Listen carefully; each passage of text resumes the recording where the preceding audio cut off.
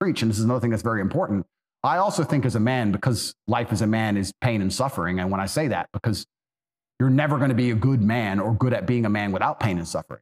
You're going to have to go through a bunch of shit and have a terrible life to become a good man. I think you should embrace that and accept it.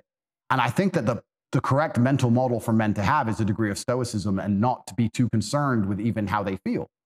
If I woke up today happy, I would have done this interview with you. If I woke up today sad, I would have done this interview.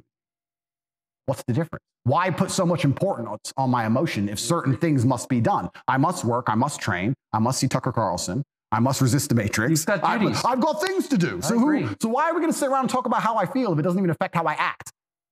And as a man, it shouldn't, because there's too much to do. And the masculine world is hyper-competitive. This is another thing most people don't understand. Totally agree. It's hyper-competitive out here. All the women want a few men at the top. The Ferrari, you don't want a Ferrari to drive fast. You want a Ferrari because other men want a Ferrari and can't have one.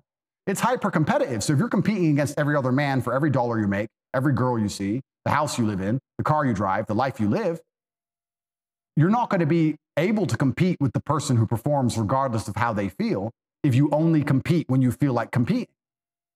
Right? Because there's men like me out there who will be sad every day and outcompete you regardless. I don't care how I feel. I will still win. And that's the kind of mindset you need to adopt. So I don't, when a man comes... You've got a job to do. Stop whining. Go to work. Completely. Yeah, I agree. Completely. Yeah.